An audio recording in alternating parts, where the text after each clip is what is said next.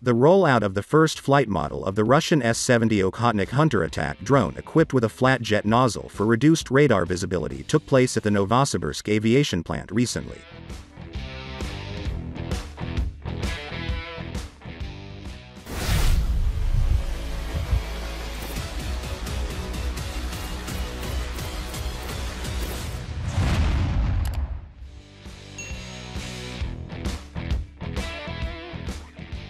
The machine is preparing for tests in the first flight, Russian Deputy Defense Minister, Alexei Krivoruchko, told local media.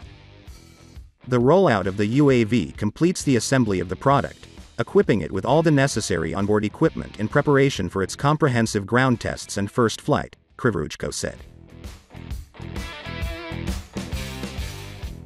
Krivoruchko during a working trip to Novosibirsk supervised the rollout of the first flight model of the Okhotnik, and also inspected the process of assembly production of the second flight copy. The production of the newest Russian attack drone S-70 Okhotnik requires a full cycle of development and testing of all components. It cannot be assembled from parts available on the market, like many foreign drones. In a number of parameters the Okhotnik is superior to a few foreign counterparts, added Krivoruchko.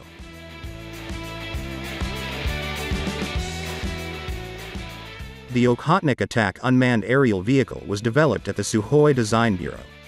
Its length is 14 meters, wingspan is 19 meters, takeoff weight is more than 20 tons. The drone was made according to the flying wing scheme with the use of materials that reduce radar signature. The Okhotnik drone can work independently or in a swarm of drones.